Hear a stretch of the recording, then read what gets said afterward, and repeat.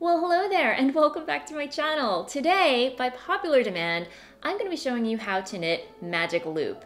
And trust me guys, this is such a great technique to have in your knitting tool belt. If you're not familiar with what magic loop is, it's an alternative way to knit things in the round. Traditionally, DPNs or double pointed needles are used to knit things in the round, but I find magic loop brilliant because I'm not having to manage all these needles at the same time. Plus, it's very compact and I find it speeds up my knitting because I'm not having to constantly look down at what my hands are doing. I can just go on autopilot and go around and around and around without having to think about it. I personally love using magic loop for knitting socks. It's also great if you don't have a short needle for, let's say, knitting the brim of a hat or a cuff of a sweater or jumper.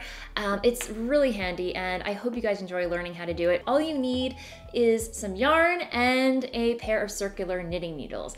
I would recommend a circular needle no shorter than 24 inches. I only say that because you want enough slack to keep your stitches separated and manageable, so all this will make sense in a moment, but yes, nothing shorter than a 24-inch circular. So to get started, we are going to cast on our stitches, and for demonstration purposes, I am going to cast on 20 using a long tail cast on, but you can use whatever cast on you prefer or whatever cast on the pattern recommends.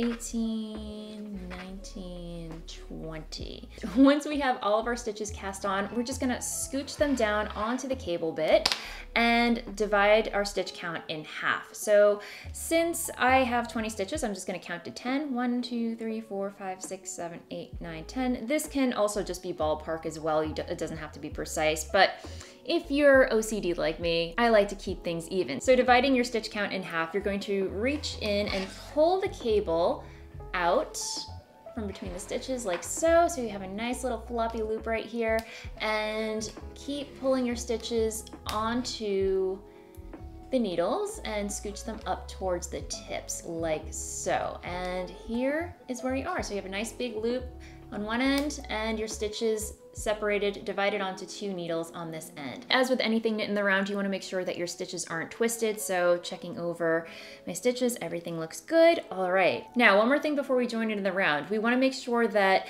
the needle furthest from us has our working yarn and yarn tail. So make sure that that's hanging nicely down and freely, like so. And then taking one hand and gently securing your stitches, taking your other hand, pulling the needle furthest from you out, like so. So that now the stitches closest to you still have stitches on them, and the stitches that were on the needle furthest from you are now resting on the cable. And you still want to maintain this loop over here. And now taking the empty needle, we're going to insert it into that first stitch on the needle that is closest to you and simply knit it,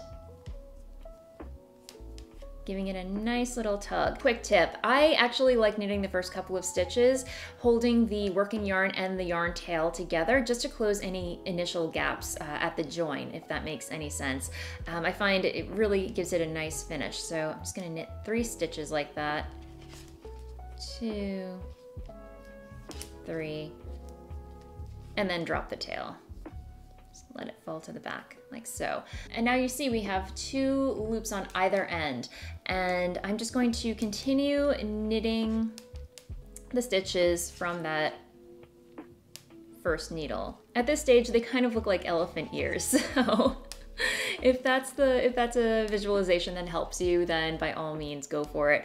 And when I come to that last stitch, I have a new empty needle. And you're probably wondering, what do I do now? Well, it's quite simple, my friend. We flip it over so that the stitches that we just worked are on the needle furthest from us, and then we pull our free needle back through the stitches that still need to be worked from our cast on. So does this look familiar? We're back to square one. We're just going to repeat what we did on the first step. So taking the needle that is furthest from us, we're just going to pull it out.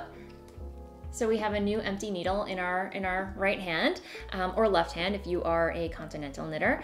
And now we're just going to insert the needle into that first stitch, giving it a nice little tug to eliminate any ladders, and just knit the stitches off that needle.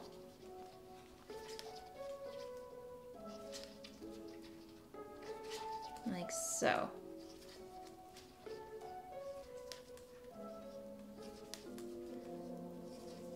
And now we have a new free needle. I actually got this going a little more so you can get a better idea of like what's happening here. So you can see my tube is beginning to form. So I've got my working yarn on the needle furthest from me, and I'm just going to pull that needle out like so. And here I still have my needle that is closest to me. I'm going to take my empty needle and insert that into the first needle and just knit those stitches off that needle like so. And you can certainly do any type of stitch using magic loop. I'm just using plain stockinette for demonstration purposes. And when I reach the end and I knit the last stitch, I have a new empty needle. And now all I'm going to do is flip my work over. So my working yarn is once again hanging from the needle furthest from me.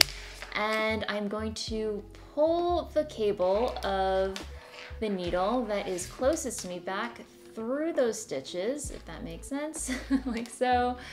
And we're back to square one. New needle with stitches ready to be worked. I'm just going to pull the needle furthest from me out like so and knit the stitches from the needle closest to me. Rinse and repeat. This is just the basic magic loop technique. There are many different ways you can employ magic loop, more complex ways. For example, if you're knitting a sock, once you're done knitting the leg or the foot and you're ready to knit the heel, there's a special way to divide the stitches on your circular needle when knitting magic loop. But if that's something that you're interested in, let me know in the comments below and I'll see what I can whip up for you guys. And that, my friends, is how you magic loop. I hope you found this video helpful. If you did, let me know in the comments down below. I would love to hear your thoughts. If you haven't already, feel free to like and subscribe down below. I put out videos for your viewing pleasure every week, and as you can see, I'm already on autopilot. I have no idea what I'm knitting. It's going to be a tube. It's green. Maybe it'll be a hungry caterpillar. I'm hungry, actually. It's lunchtime. Anyway, I digress. Have an amazing day, and I'll see you next time. Bye.